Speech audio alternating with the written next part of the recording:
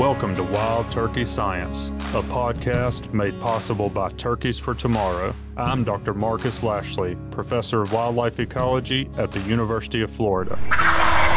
And I'm Dr. Will Goolsby, Professor of Wildlife Ecology and Management at Auburn University.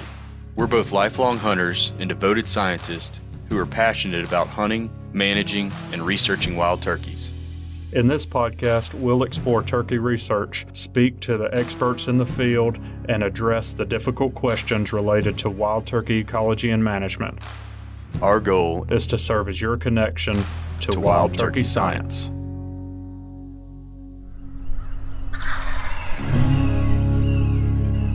I'm glad you sucked that down before we turned it on the air.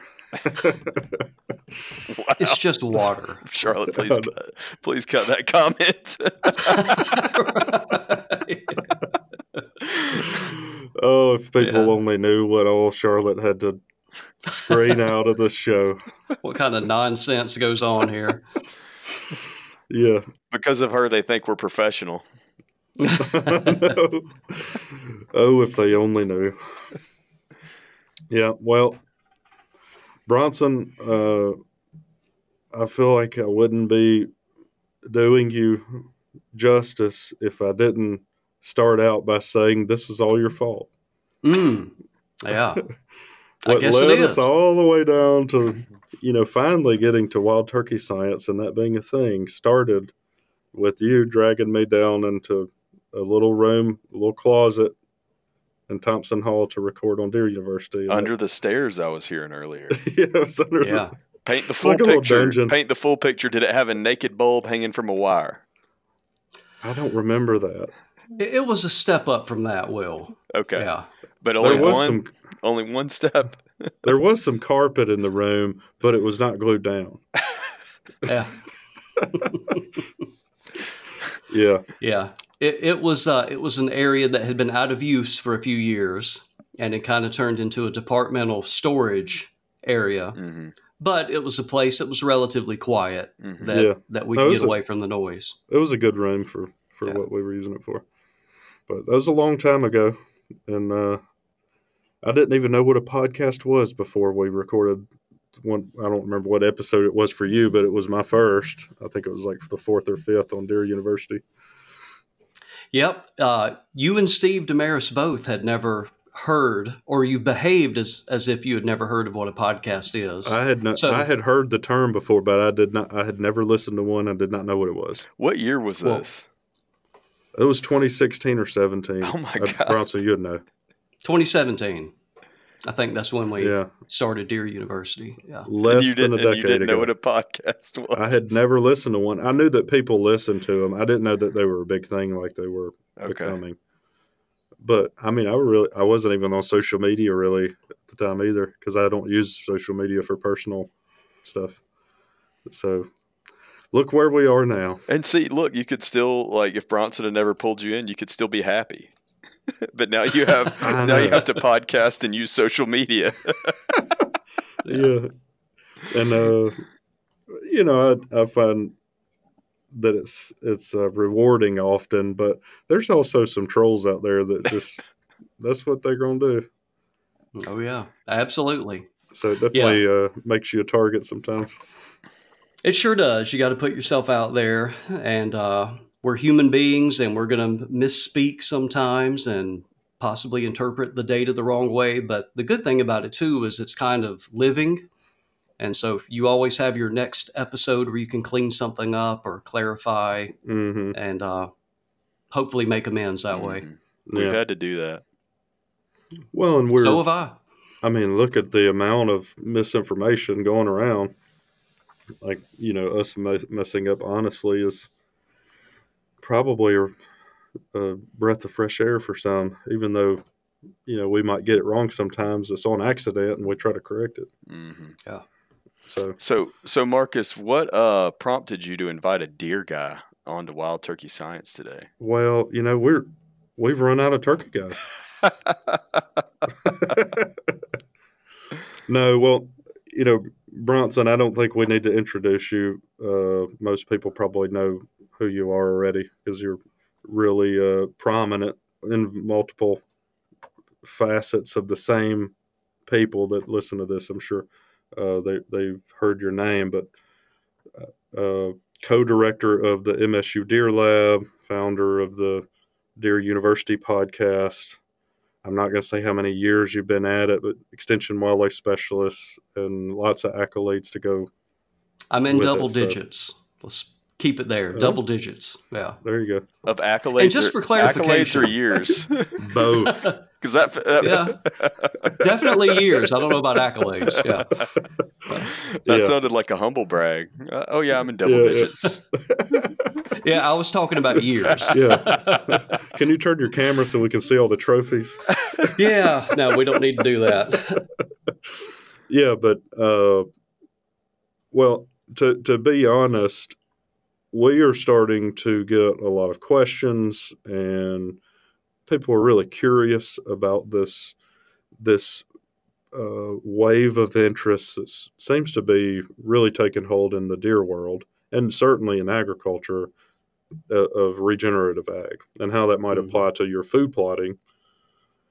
And it's been, from what I can tell, primarily focused on deer. But I'm starting to get some questions, and I also have some curiosity myself in how that might affect turkey use and productivity in those fields. So that's really why I really wanted to have you on, is to talk specifically about regenerative ag, what that is, because I think Will and I both agree that we don't know that much about what it even is. All I know about is degenerative ag. Yeah. That's a different thing, Will. Oh, my bad. I keep getting confused. Yeah. So, I guess I'll just turn it over to you, Bronson, let you start where you'd like to, but we'd really like to know what it is from your perspective, and then start talking about how it might, how it's used for deer and how that might affect turkeys. Yeah. Okay.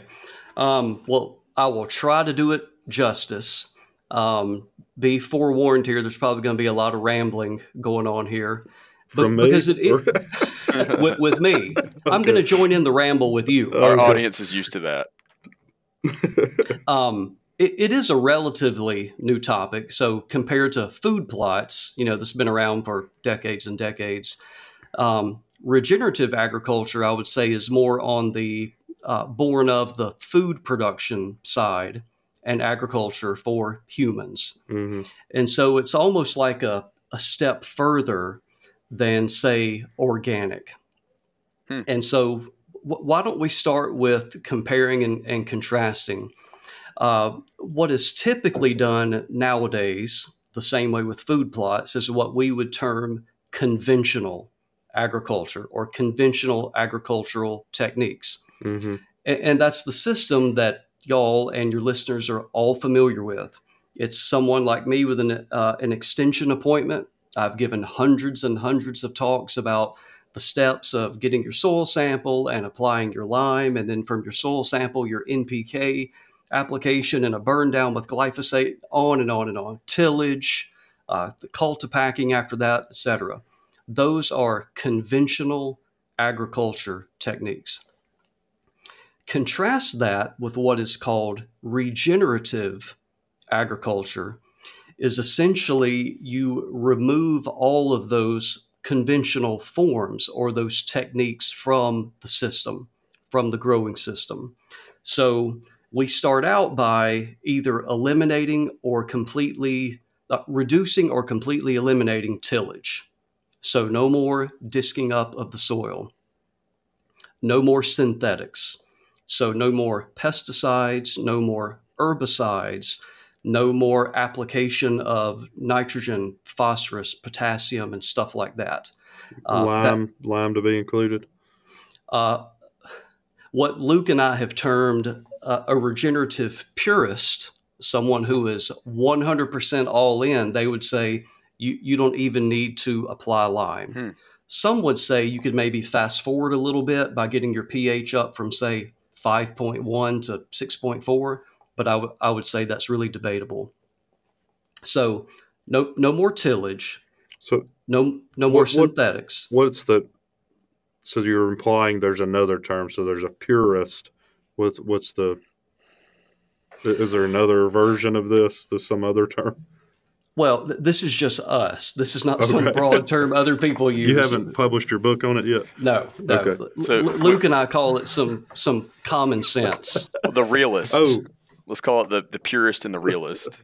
Okay. So in other words, if you start out, Marcus, with your favorite plant, you have a homogeneous stand of ryegrass, then you might want to begin your journey in regenerative ag with an herbicide burn down. I literally got the sniffles just from you saying ryegrass. Oh, yeah. It's that bad. Yeah, it's your favorite plant. I've noticed that. Yeah. Y'all send Marcus some seeds. He'll appreciate it. Not ryegrass seeds. That's what I meant. No. Marcus, I can see a podcast sponsor coming your way. Uh-oh. Well, we're not selling ryegrass seed, I can tell you that. So it is it's a completely different way of growing plants. And there's trade-offs doing it. Another part of regenerative ag is a diverse seed blend. And so you might have anywhere from 8 to 10 to 15 different species of plants. And you also are always keeping the soil covered. And so hence you're not disking, but you always have, the bottom line is you always have a variety of plant roots in the ground. And so these diverse blends of food plot forages, you have all the different plant types. So there will typically be a couple grasses, a couple legumes, a couple brassicas, a couple non-leguminous forbs, example. And so you basically have this really diverse mixture. And ultimately what you are trying to do, and hence the regenerative part of this, is you are restoring, quote, soil health, which essentially means you are restoring soil biology and ecology, or what is often called the soil microbiome. Mm-hmm. Is you are trying to get all of those below ground, the bacteria, the fungi, the all of those organisms functioning ecologically the way they had done for, thousands and thousands of years, until we disrupted that process with, depending on your perspective, a very effective way to grow plants conventionally. I mean, no one can argue that that is an effective way to grow plants. But what you're doing in that process is you are disrupting the soil ecology. So some people may say, well, who cares about that? Well, there is some evidence now, and this literally goes back to USDA data circa World War II and after. And when you start looking at the nutrient quality of some of the minerals that are found in our common human foods, the potato, carrot, etc., when you look at, and I'm just making one up here, but let's just say calcium that was in a carrot in 1950 versus a carrot nowadays, typically a lot of the mineral density in these vegetables and food is a lot less. Some of them not so much, some of them significantly less. And are you saying that is attributable to this lack of soil biology as opposed to like a new variety of carrots or plants? There's potentially a lot of stuff going on there, Marcus. That's a very good point. I think some would say that when you diminish soil health, a consequence could be, as you described there. I mean, it could be that it is affecting the soil biology is not working like it was supposed to, and therefore nutrient uptake was not what it used to be.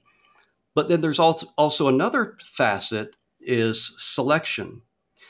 And when you think about what does, and this is not to denigrate in any way, shape, or form a producer, they got to make a living.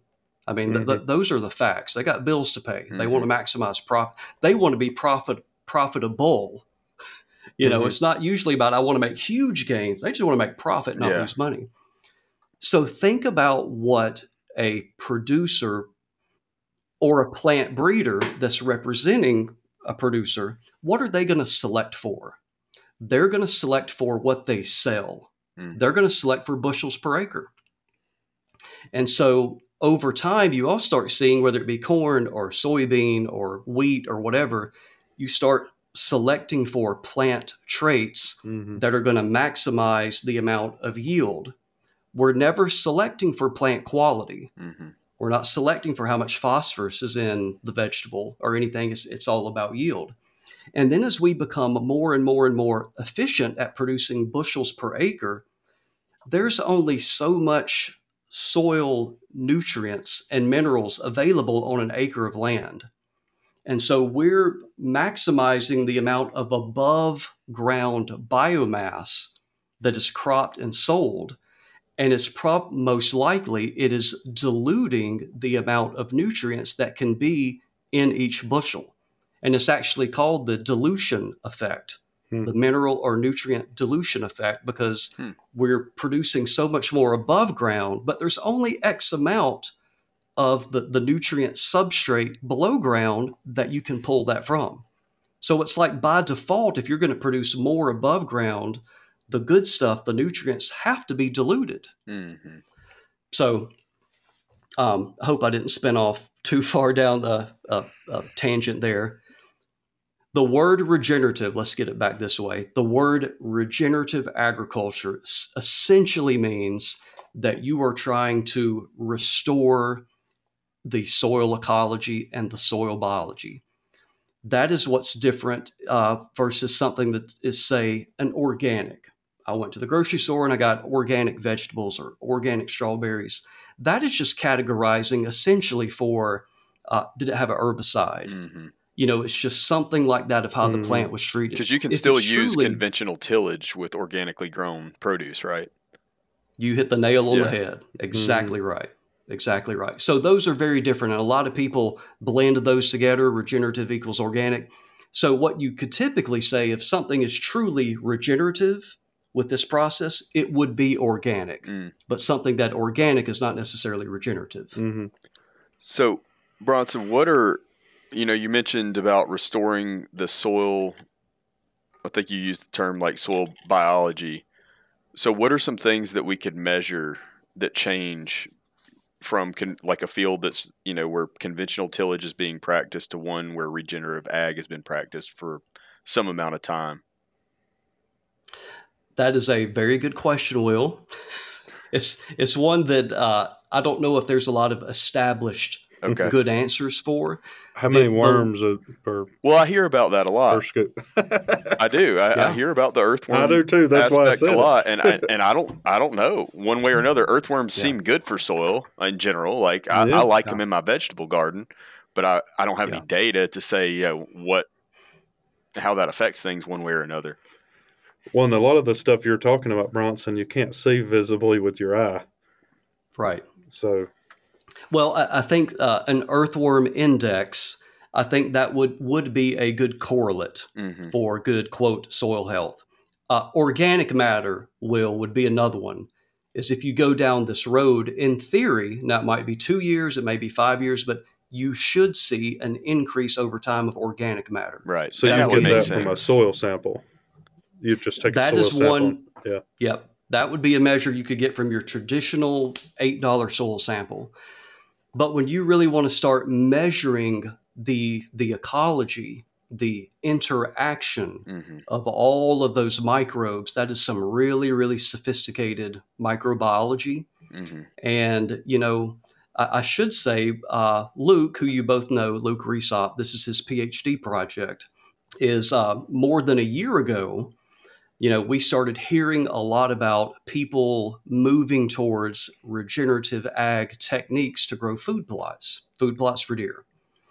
And some people are saying, and they may be 100% right. I mean, they may be 100% right, is that once you restore the soil ecology, biology, aka soil health, that the plants will be more nutrient dense for some of the reasons we talked about earlier.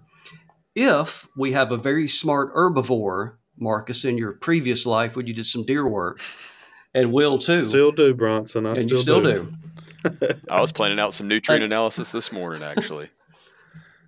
An herbivore, via the feedback system that Fred Provenza did such a good job teaching us all about, an herbivore ought to be able to detect where it's foraging and if it is getting more nutrients. Mm-hmm. If that is the case, could a regenerative food plot then offer greater nutrition per acre, and number two, be more attractive to deer?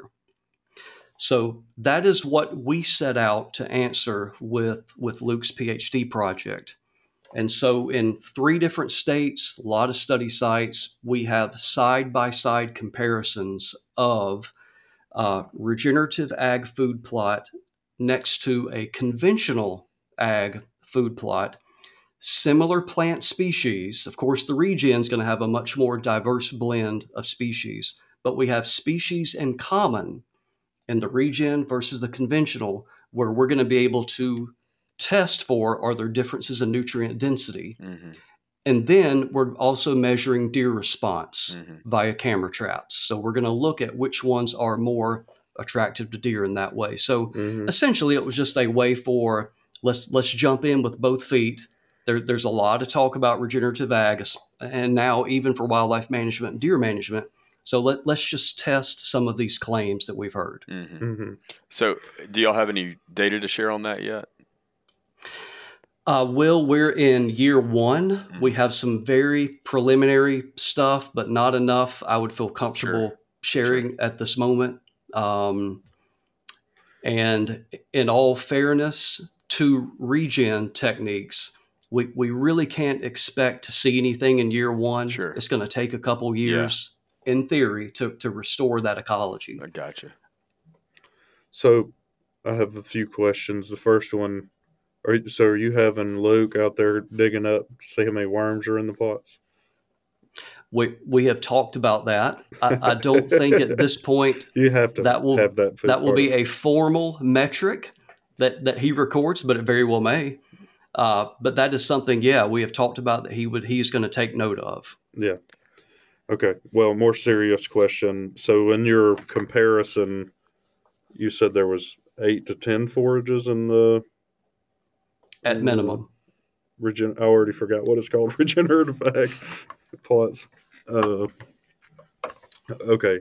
So that's how many do you have in your study? I'm sorry. How many what? How many forages are in your regenerative treatment? Marcus, it'll depend on if that's warm season or cool season. And I actually don't have that exact number off the top of my head, but it is, so it is 10 or more. Okay. In both seasons? Yeah. Wow. All right.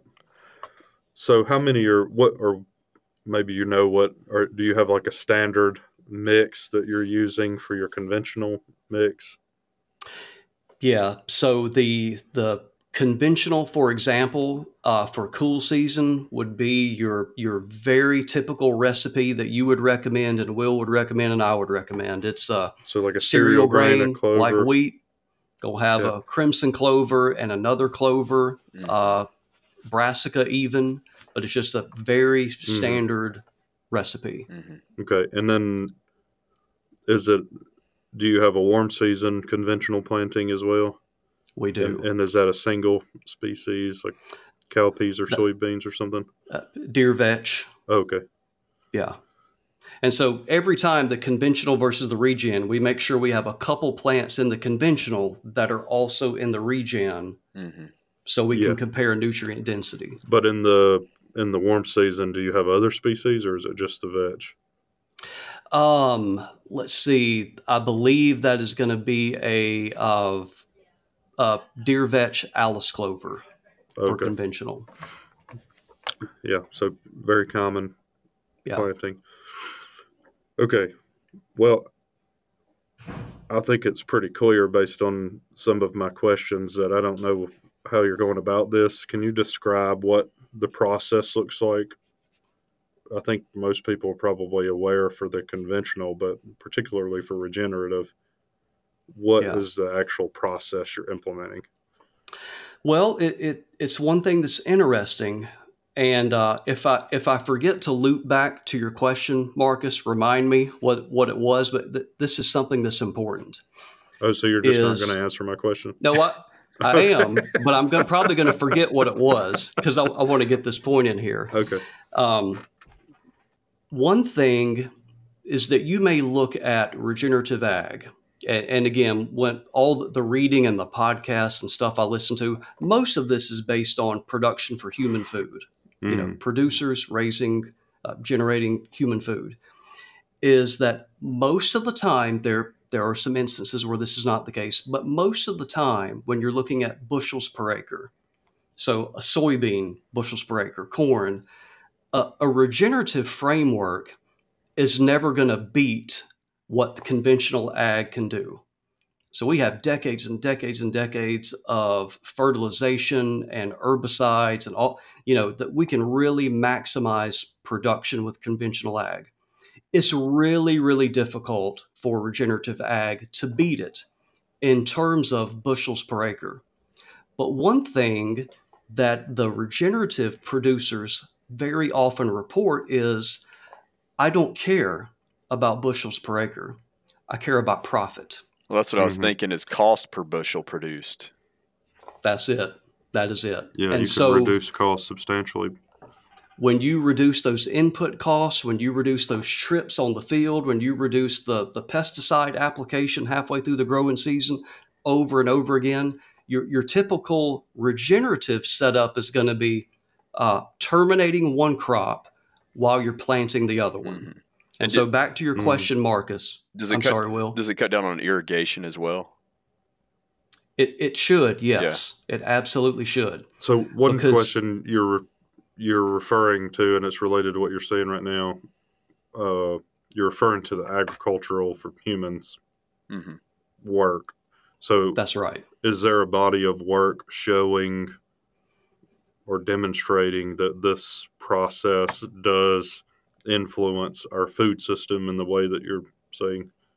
Yeah, there are several examples, typically from institutes that have really taken this on and nonprofits that have really examined this, but they will go through, for example, and what is the budget for someone doing this with whatever crop you're talking about from a regenerative standpoint versus wide open 100% conventional. And typically, like we say, the conventional will win in bushels per acre. But then oftentimes, you hear this all the time on the conventional side is, I had a record yield, but I didn't make any money. Mm-hmm. I mean, if you start listening to some of these people and what they're reporting, I can have record yield. I mean, I literally heard this on a podcast one time from someone. I had the county record this year in bushels per acre of whatever commodity it was, and I was not profitable. Mm-hmm. So that just shows you the amount of monetary inputs that it took. And so regenerative would be just the opposite. So looping back to your question, Marcus, is the process. It is going to be, so let's say you had a cool season plot, regenerative plot, and you're going to put in your warm season. You can either do it on the same trip, or you can make 2 trips, or passes, I should say. What people that do this at scale, they may have, and there's some debate, some people like drilling into uncrimped, and some people like to drill into crimped. But the bottom line is you are terminating the existing crop with a roller crimper.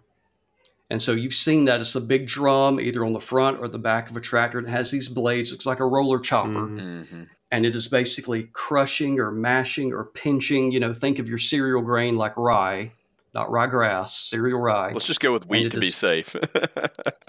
Let's go with wheat, Will. Good point. Well, rye, as I understand it, is the more commonly promoted grass in the food plot space right now. Oh, is that right? Yeah, cereal rye, not ryegrass. Mm-hmm. Yeah.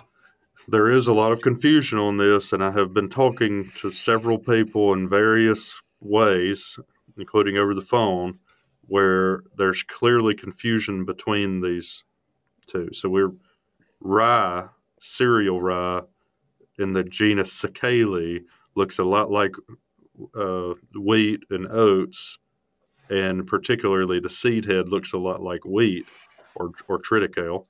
That's a cross.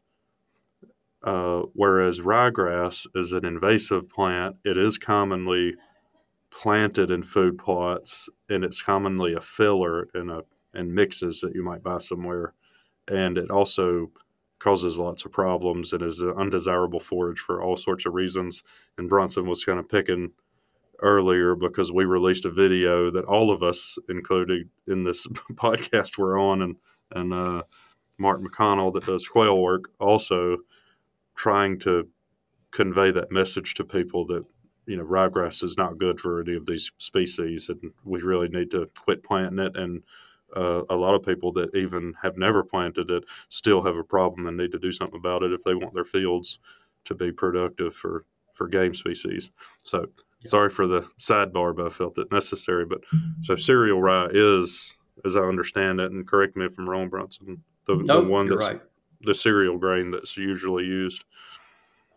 Yeah, and there'll be others, but yeah, you're right. Probably the most common is cereal rye, and there are a lot of nutrient scavenging characteristics about cereal rye. I can't explain that. I don't understand it, but people that do understand it. Did you say nutrient scavenging? Yeah, and what is that? I regret even mentioning that because I don't fully understand how that works. That sounds like a bad thing. As I understand it, it is able to acquire nutrients that maybe other forages, other cereal grains could not. Okay. And bring them up and use them and get them into the nutrient cycling in so the it's food plot. A little more efficient than some of the other Maybe ones. So. Yeah. And so the whole deal with the regenerative plot is then you are terminating the existing. So let's say it's May. You are roller crimping and terminating that rye or that crimson clover, whatever you had in your cool season. And at that same time, you are drilling in your blend for your warm season. And so by doing so, you are adhering to one of those regenerative ag principles. Number one, you're not tilling. And number two, you're always keeping the soil covered. And so there's never going to be erosion. So when I was under the impression you wanted it to be living cover, but you're saying you're killing it with crimping intentionally. Yes. And it's just the fact there's dead plant biomass laying over the soil that. Okay. Yeah, but it's a slow death too. Yes, and it's not going to be 100%. Sure. So basically, you've created a thatch layer to plant into. Yep. Okay. That's exactly right. And that is one of the ways that you accelerate building organic matter is through that process. And so when you think twice a year, every year, year after year after year, that process of more thatch, crimping it, drilling it, crimping it. And some people report that the old adage that all of us would read in our Soil Science 101 book, that it's like, I can't remember the huge number, but it's like you can increase a % organic matter every 100 years or something like that. It's one of those where I'm not going to get this done in my lifetime type numbers, to where people over a decade are increasing organic matter by 1 or 2%.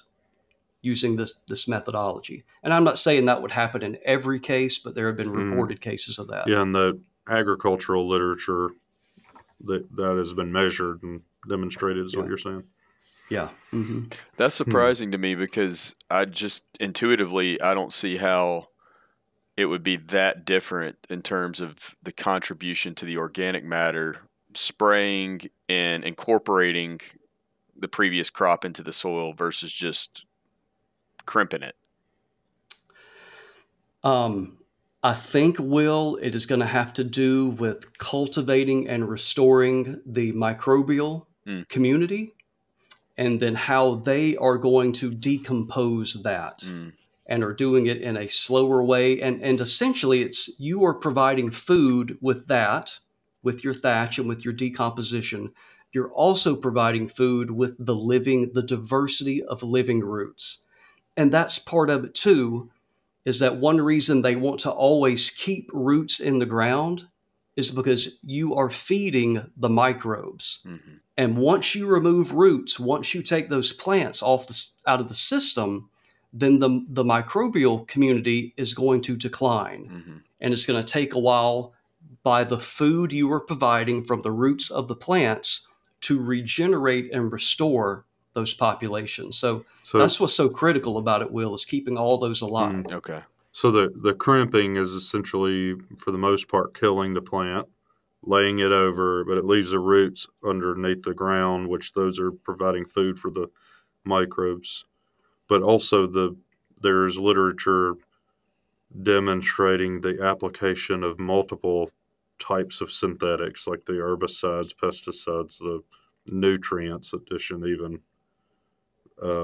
also degrade or kill the microbial community. Yes. Okay. Now, Marcus, none of us ran those experiments. Mm-hmm. Well, I think that's an important thing. We didn't have to. We're assuming that other scientists can also do science. And that's the point of publishing it and going through the peer review process. And we, as scientists, can evaluate the strength of it. Yeah. But it doesn't mean it didn't happen if we didn't do it. Right. That's right. One of the things to me that is one of the biggest questions I had going into this, pretty naive now in hindsight, was I grew up thinking that if you want a plant to really grow well, you got to fertilize it. I mean, Marcus, you remember that work we did with Jacob Dykes, where we fertilized those plants, the biomass responded, there was greater phosphorus in those plants, and deer selected for them. Yep, we demonstrated it in an experiment. And the answer is, if you want to thrive in community of plants, you got to provide the fertilizer. So you start thinking, but, fertilizer is really a post-World War II phenomenon. We weren't doing this way back then. So, I mean, how did we get all this production and yield way back when? And to me, a remarkable relationship, beautiful relationship ecologically, is one that we see and every day for a food plotter, and that is the legume relationship. We always like legumes because why? Because they fix nitrogen. So now your nitrogen input is going to be less. But how does a legume? What is the symbiosis with a legume to fix nitrogen? It's a symbiosis with a bacteria. And so they are swapping, nutrients, so to speak. They are in partnership. The plant with the nodules that are formed, and then the bacteria, the rhizobia bacteria, are giving that plant nitrogen, fixing nitrogen and giving it to the plant. The plant, in turn, is giving the bacteria carbohydrates. So that is how they both benefit and thrive. What people I've learned that are experts in regenerative ag and the soil science is that there are symbiotic relationships for all of these plant nutrients and minerals that plants need. But over time, we have broken that relationship in terms of we don't have the fungal and the bacteria community that enable a plant to have a symbiosis with a particular bacteria to get it phosphorus or to get it calcium or stuff like that. So that is how over time, evolutionarily, plants have worked out deals, symbioses with all of these different bacteria and to be able to scavenge all of these different nutrients. Now we just pour it out of a bag. Interesting. So when Marcus mentioned to me that he thought it'd be a good idea to have you on to talk about this, this regenerative food plotting or regenerative ag more broadly, I was kind of skeptical because although I've heard a lot about people using it, I wasn't convinced yet that many people are applying it to food plots. Is that true or false? I mean, what is the relative rate of adoption you're seeing of this practice, and is it becoming widespread? We did, and when I say we, I mean Luke, did a survey on social media a couple months ago and has some really good numbers. It was a surprising number, and I'm sorry I don't have it in front of me, but it was I don't know, I want to say over 50% of people. Now there's a catch here, Will. There's a catch coming. We're doing, quote, regenerative practices or some regenerative practices, things like that. But within that, it was maybe they have just reduced tillage, or maybe they no longer apply glyphosate, for example. And so if you were incorporating a regenerative practice, then you would kind of fall into that category. I in no way, shape, or form believe that even 5% of people are incorporating the whole process, regenerative ag techniques for food plots. Okay. But there are enough people around doing it and are getting some good results, at least from their perspective. They're the ones doing it, and from their perspective, they are getting good results. Gotcha. So yeah, it's not the majority. But it is gaining traction fast. Would you agree with that? Yeah, absolutely. I mean, there's definitely people that are buying these roller crimpers for food plotting. No doubt. No question about it. I mean, you just visited one that did, right, Will? No, I didn't. But I know of some properties that do. I thought the one that you just did that guy told me he had just bought a roller crimper for it before you'd gone. So maybe not. We didn't talk about that. So maybe he did. Yeah, maybe. So you're going in and drilling the warm season mix, which is 10 plus species in it, in May when you crimp it? Right. Okay, and then you're growing that through the summer till September, October, and crimping, and then doing the same October. again? Same again. That's it. Is that the whole system? That's the whole system. So your only input, aside from rolling over with the crimper, is putting seeds in the ground? Terminating and planting. And you're using a no-till drill or a seed drill for that? That's correct. Yes, a seed drill. So you can see just right there. I mean, even Luke has quantified that through year one. I mean, it's very, very different. The amount of time, the amount of passes, the amount of inputs that you're doing on the conventional versus the regenerative. Yeah. I mean, it's easy to imagine if you have a food plot where you're planting a cool season and a warm season annual mix in it, you're going to, each year, you're going to disc at least once, if not twice, before you plant. So let's just call it once. So you're disking once in spring and then once again in fall. You're coming back through the field and planting. So that's 2 more entries, seasonally. And then what else am I missing? So you're coming. You got your burn down. If you do that with herbicide burn down, that could be 2 more entries. And if you have to come back and cultipack or drag, that's 2 more entries. So I'm up to 8 right now. We haven't even talked about fertilizer. Not to mention several of those with things. With fertilizer, like that'd be 10. Yeah, and those are also inputs because they cost money for the product. Sure. Mm-hmm. Yeah, so I can see where there could be a substantial difference in cost. And you don't have the productivity information yet, but at least from agricultural stuff, once they have accomplished this regenerative thing and they have an intact system, we'll call it, the production is at least efficient financially. Right. So, right. I'm thinking through. Well, I had a couple of questions, and maybe this has been documented or maybe not. If the plants are more nutritious, do the agricultural folks have more agricultural damage? Are all the deer? I'm not aware of any data to show that. That's a good question. I just wonder if there's any damage research, because we do a lot of animal damage stuff with agriculture. So if they've been doing this for a while, I suspect somebody's quantified something. I'm just thinking about soybeans that are even more attractive to deer.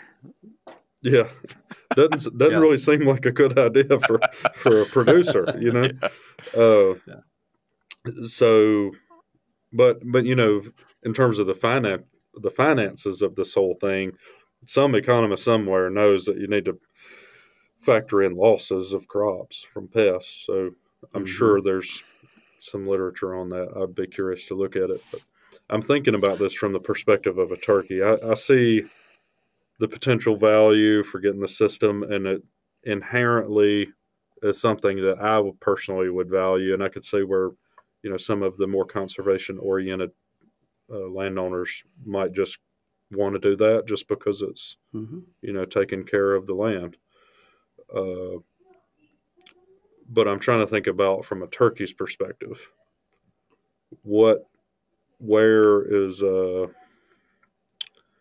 how does this compare, I guess, to what we recommend otherwise in terms of how turkeys might use it and what they might use it for and what it conveys in terms of their success? This, I don't know, but this will be my prediction. I think for adults, turkeys, the regenerative would be more attractive simply because what we talked about earlier, if we have a diversity of plant species, I would think that would harbor a greater diversity and maybe abundance of insects. Mm-hmm. And so that is actually something starting this year. We added a component to Luke's project, and we're going to start measuring insect diversity and insect abundance in the regenerative versus the conventional. I think it could be the same with seed. Yeah. And I think that's a really important point too, Bronson. I wasn't thinking about the insect attraction as much from the diversity of plants and species included in the planting so much as I was thinking about it from what you had said earlier about maybe the micronutrient levels fluctuate or, differ in the plants between regenerative and traditional agriculture. And that might even attract a greater abundance or diversity of insect species. Yeah, or produce a greater abundance, even. Yeah. It may be a population level effect on their reproduction. And people that are doing it are saying that very thing. Now, I don't know if they can prove that. To me, I think that's an association. And whether it's based over space, side by side, or over time of what we used to see and what we see now. But I hear that quite commonly, that turkeys are using these fields a lot more than they used to. Well, and then you have that dead material, that thatch up underneath the crop that's currently growing, that there's probably a lot of, detritivore insects that are taking advantage of that as well. I mean, I could see a bunch of beetles getting down in there and using that. Mm-hmm. Yeah. Well, I was going to say, I wasn't thinking about it from the adult turkey. I was thinking about it for poults that are exclusively for part of their poulthood. They're exclusively eating insects. Poulthood? Oh. You like that? I made that up. I like it made me smile. Yeah. I guarantee you at least 26% of our audience smiled when I said that. 26. I'm smiling that you came up with 26. I am too. Not 25, not 27, 26. Well, I wanted to be specific. Right. No matter how wrong it was. It makes it more believable when you don't round. Yeah, exactly. The brood rearing, Mark, is that I think that's where regenerative may not do as well. Well, that's what I wanted to bring up to you. My concern, there's two concerns really, but they're both for poults. Yeah. So I think the diversity of plants, excellent. The potential for insect abundance and diversity and all that, probably excellent. Structurally, it even may be very good from the plant community structure. But I'm worried about that thatch. Mm-hmm. And I'm worried about the density of plants. It's just a very thick network of plants, all those different species and the different heights and so forth. I can just see that being really dense. When we compare, Marcus, to if you just did a 30, 40 pounds per acre of wheat and 10 to 15 pounds per acre of crimson clover come April, June, something like that, May, I think you're just going to have a very different plot on the regenerative side in terms of the density or the network of the plants. I don't think a poult could get through it.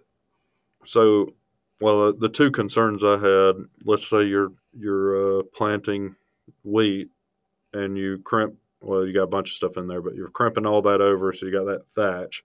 You're doing that right when, in May for most of the range of easterns even, you are basically right when poults are going to be, really vulnerable because they've just hatched. They're in that first couple of weeks of life. So that thatch is not going to be navigable. I'm guessing because I haven't gone and looked at them, but I have had some people send me some pictures of it. But then I didn't think about the plant density because it was at least I was assuming for your warm season that you're drilling in. Are those all forbs or all broadleaf plants? No, they won't be in your typical scenario. There could be grasses in there as well. Okay, like corn and sorghum or sunflower, lots of different things like that. I don't have the list in front of me, Marcus. It's a lot of plants. Yeah. Okay. So it could be a problem there too. And you've seen it. So visually to you, it looks like it's too dense. Yeah. And I guess I'm thinking more, forgive me, I'm not a turkey biologist. So I'm thinking more of in the spring of the year, right before you are terminating. Mm-hmm. I'm thinking more of the density of the existing cool season stand. Yeah. In spring, late spring, and this is going to depend on when the hatch is and when you terminate. Yeah. That was really what that comment was based on. Well, yeah, if you leave that thatch or the plants through May, so that the young poults would have to use that, I agree. It's most likely too dense. Yeah. Just based on my experience with conventional ag that has a mix of stuff. But it also would be a problem if you crimped it at that time because of the thatch, I think. Mm-hmm. Yep. I completely agree. Bronson, could you not remedy the plant density issue by just reducing your seeding rate? Because we even do that with conventional ag. Like I'll recommend a lower seeding rate of wheat just to have more space between plants if the intention is to provide brooding cover in a plot. I guess that would be something to consider, Will, but it would, from your traditional way of thinking about regen, you're just typically wanting to maximize the amount of and diversity of roots, per acre. Mm-hmm. So you're also wanting to keep sunlight directly off of the soil surface. Mm-hmm. You're wanting that buffer with that thatch. Yeah. You want to hold more moisture. You want to insulate and buffer soil temperatures. Yeah, so, basically you're trying to get closed canopy like you do with soybeans. You're right. Yeah. So I was thinking too, well, if you went in, could you go in? I'm just trying to think, how can you make it more conducive to turkeys? Could you go in and crimp it earlier? Like, could you go in early April and crimp it and you go ahead? You could in Florida. I guess in the deep south maybe. Is that the risk that you might have a late frost? Or is there another reason you can't do that? I think that would depend on, I guess it just depends on how much time you would want to put in between termination of one and planting of the other, relative to what's going to be the optimal timing for your warm season to grow. Which are usually going to be at least into May. Into May. And do you want to stop providing food for deer potentially for that month? Mm-hmm. I think a lot of people might make that concession because of their interest in turkeys if it is better for turkeys. People that listen to this podcast, Bronson. I would just have me an opening, a thinned forest adjacent to that regen food plot and put it on a 2-year burn rotation and let that be my brood. Well, that's what I was going to say with all this. If this is something that a landowner was really interested in, and I think we've just discussed many ecological reasons, conservation related reasons that they might consider it, I think it's fine as long as you're not dependent on your food plots for brooding cover. Yeah. But a lot of people are. Well, and I commonly am, I know you are too, Will. I'm coaching people in how to use their food plots for brooding. Right. Especially, here's a scenario that both of y'all deal with constantly. I lease land. I can't do anything except for openings. What I can plant in my food plot. That's what they got. And, this is, I think it's good for us to have the dialogue to talk about it and think through. And I'm just wondering, are there ways that if you could just crimp earlier so that thatch has some time to break down and you could go ahead and seed, you're just doing it a little early for most of the plants that you're planting.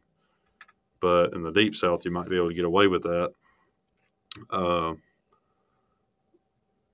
So you'd still be bringing on your stand of warm seasons in concert with terminating the cool seasons, but you're doing it at a time that the two problems that we were talking about would better coincide or be more conducive with that early poult rearing.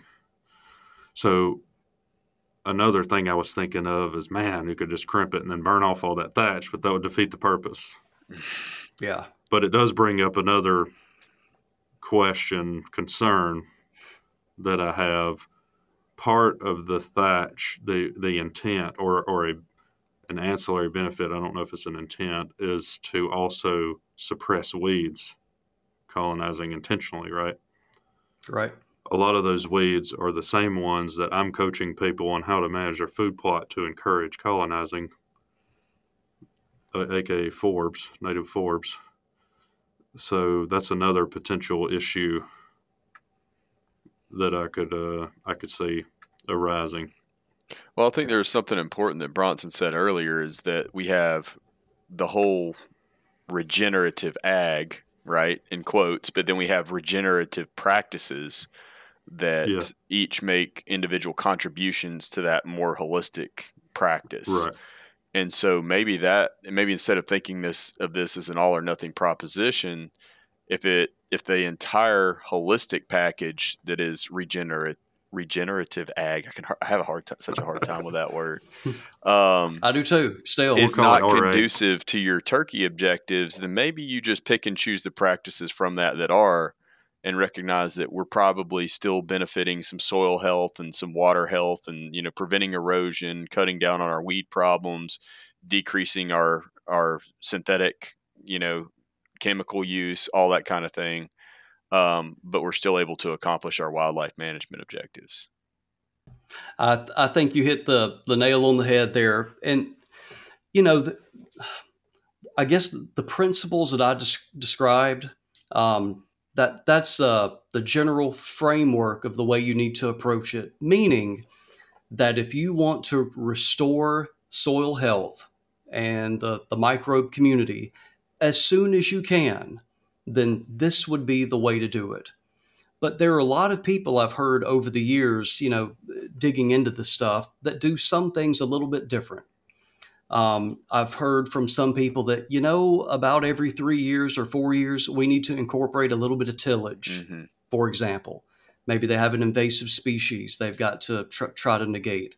So, there's all sorts of ways you can work around this. And Marcus, for both of y'all, it might be that I'm going to start tinkering more with seeding rate. I might take some of these species out because I am really focused on brooding.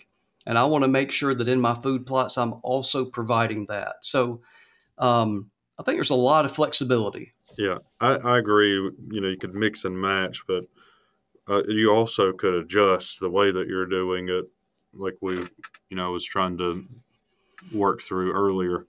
But in your experiment, do you have a comparison that is like an old field? We sure do. You do? Yes. Okay. We do. So one that has a diversity of native plants in it. Right. Yes. Okay. It's not like it's not a old field of Bahia grass or fescue or something. Well, we want to make sure we have a good warm season old field of Bermuda. Okay. And cool season of ryegrass. So, yeah. Well, I was going to say earlier, I didn't hear rotation. ryegrass mentioned as one of the plants in the mix. So if you're just excluding that plant from this, it's got to be a win for much of the South.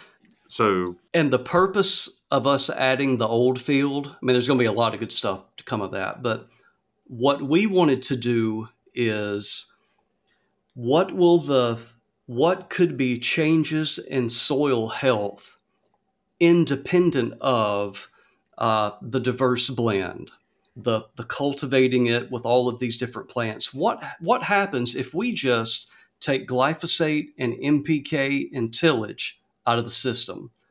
What do we see there? And then the other with the regenerative part is we're doing all that and we're doing with the species blend and the termination, et cetera. So we wanted to try to tease that apart. Right. Well, what the other thing I was thinking through, when we're trying to coach people through planting a cool season plot, let's say crimson and wheat, that's one of my go-tos. We're trying to coach that into a brooding plot, high quality brooding cover during that time. My intent is to encourage a sweet, often high diversity of forbs colonizing that are native. And I guess I'm struggling, and I just would like to hear you work through this and respond to it.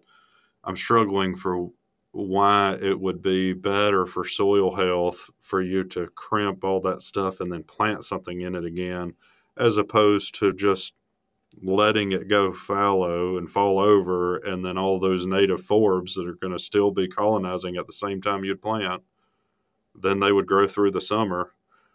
And they're also high quality deer forages often, and they're providing really high quality structure for turkeys often, as long as you don't have invasive problems like ryegrass.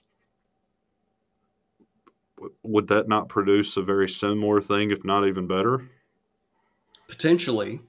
I think that the reason for planting is that you're pretty darn sure of what the result is going to be. Yeah. Because it's the seed you planted. Yeah. So yeah, Marcus, if you have a track record, knowing what plants are going to respond, maybe you skip the warm season planting altogether. Well, in that case, let's say we do this. Well, we've got to have the diversity in the fall, so it wouldn't work. But let's say we're planting in the fall into we could crimp it even. You could crimp your thatch of native forbs that you've done, and then you're just seeding right into that, just like you would normally, and then letting that transition into that forbland to go through the summer. And then that be your rotation. That to me seems very similar, but what it almost certainly would require up front is for you to take some action to get rid of some problem plants. For us, like we have talked about ad nauseum, ryegrass is going to be a part of that. You're going to have to get rid of it. It might be fescue, Bermuda. We've all got our weed problems, but you wouldn't want to let those dominate. So you'd want to get rid of those and then get on this conventional idea. I wonder why that wouldn't be a step even farther down the regenerative ag. Quite possibly could be. I think that is, what we're always encouraging is for, people to be scientists.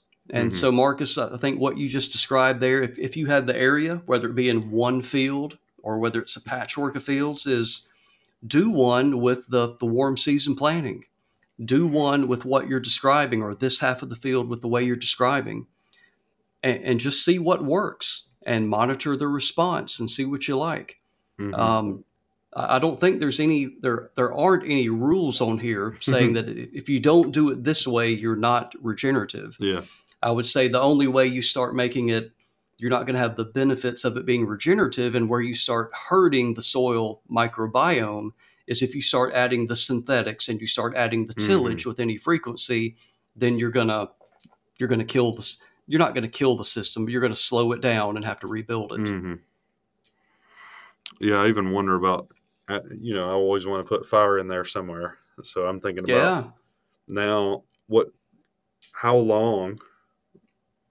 I guess it could be pretty long in some places, but if you went in and crimped in April and let that die over the next 10 days and then go in and burn that thatch off, I mean, you're going to get a flush really quickly, especially if you do it right before rain, of forbs.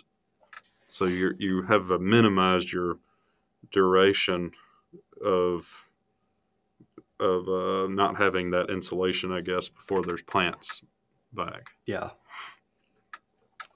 Yeah, I would say you would diminish your microbe community doing that, because you're having a period of time that you're not having living roots. And again, going back to our legume relationship, you're not providing food to the microbes for some period of time. Well, see, that somewhat conflicts with the fire ecology literature, though. Okay. And I don't know if it's just because there's a different community of microbes. There probably is. But that's what I hear commonly, is that the frequent fire in some of these systems is encouraging a really robust and highly diverse community of bacteria, fungi, and microbes just in general, particularly ones that are not plant pathogenic, or what's the other word? Well, that's probably a good word. Pathogenic. They're negative to the plants that we want to colonize. Yeah. So, I don't know. I can't comment on that. I don't know. Well, the reason is I just recently recorded a Fire University episode with a guy that studies fungi and microbes in fire. And he was talking about how frequent fire in the pine savannas promote this really robust, highly diverse community underground. I don't dispute that. That's what he found. Yeah. Well, hey, one thing, Marcus, I do want to mention that we're doing, because you and Will, I think, both mentioned the economic side of this. One thing we are also going to measure is all of these inputs. So at the end, and we're not just going to use 1 year, this will be every single year, because there could be a year we have a drought. There could be a year it's above average rainfall. So we want that to be smoothed out over 3 or 4 growing seasons.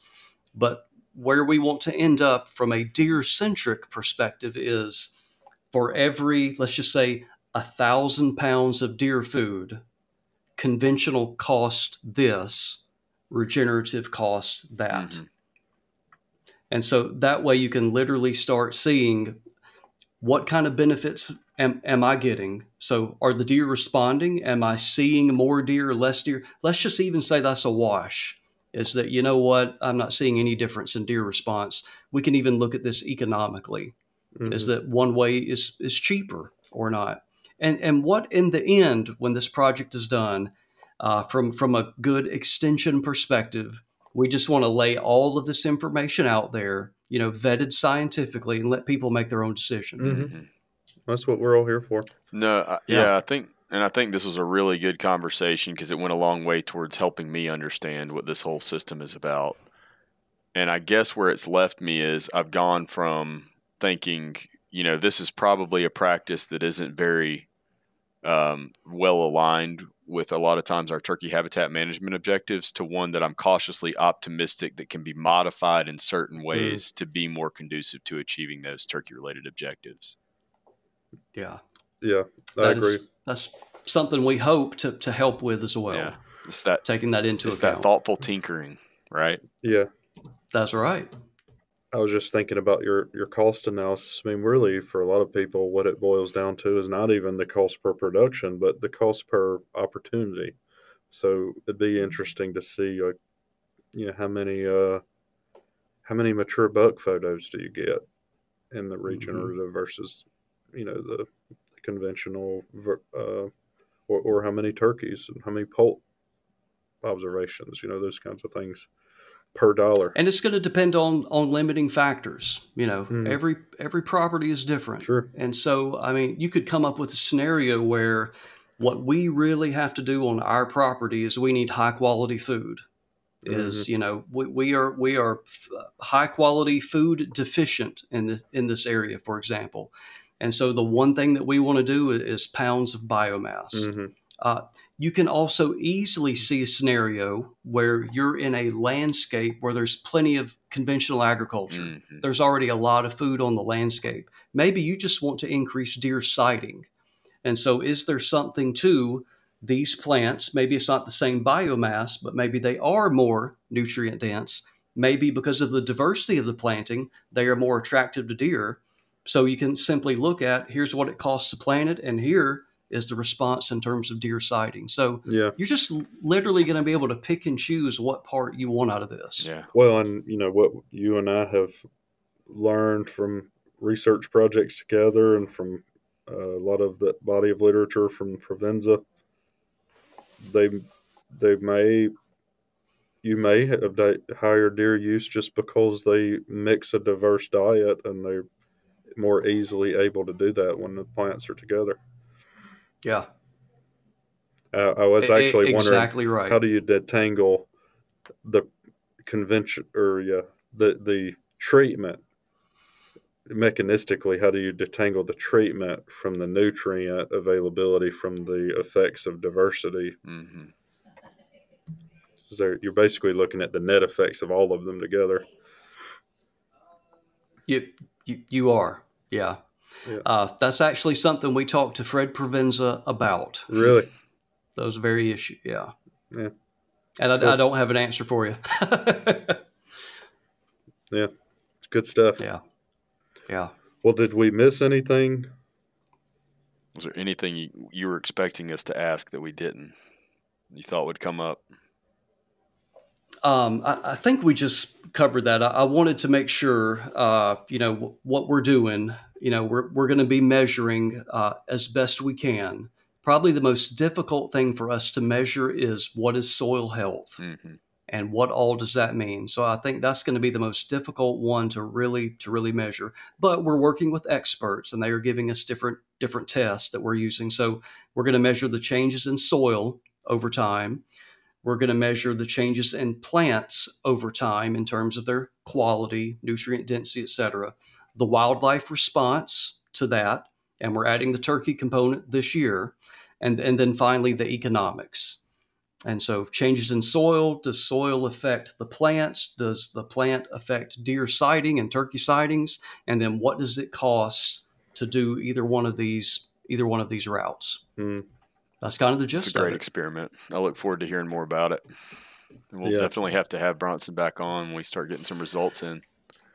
Yeah, for sure. And if any of your listeners want to go to our MSU Deer Lab social media, I know Luke posted videos most recently, like a week or two ago. So if you just want to take a look at here's what a cool season regen plot looks like versus the conventional ag, he's got some video there on our social media. You can take a look. We'll link it in the show notes. Just at MSU Deer Lab. At MSU Deer Lab. Okay. We'll get Charlotte to link where they can just click on the link in the show notes and go right to the post. Yeah. Well, cool. Well, I appreciate the opportunity, guys. Yeah. Thank really you. Enjoyed it. I feel like I learned a lot. Yeah. Hey, man, the learning curve for me has been really steep, Will. Yeah. It's It's a different way of thinking about food plots. And well, it's got, you know how I usually do, but it's got me spiraling into all sorts of wormholes now. Look, it's a pun since you're supposed to have more worms in there. I started thinking about, wow, turkeys might even dust in them more because of the microbial community that they're trying to get on it. You know, like, you don't know what, there's all kinds of weird stuff like that. There's going to be somebody promoting what you just said online next week. That's literally just a hypothesis. They're going to be using it as a sales pitch. It's a hypothesis that could be tested. I'm not saying it's reasonable. I anticipate me getting a number of texts over the next couple of weeks of, have you thought about? Yeah. Oh yeah. You should do this. We'll put your cell phone number in the show notes, Bronson. Right back at you, Marcus. Yeah, he's got show notes of his own, so yeah, I can put some stuff on YouTube as well. Yeah. Well, you have put quite a bit of mess on me online. We did a video, Bronson, where I laid on the ground. I don't know if I'd want to lay in that bug-infested regen plot. I bet you would if you knew it was providing bugs for turkeys. Well, maybe so. Yeah. And quail. Yeah. Well, good stuff. We really enjoyed the conversation, and I did too.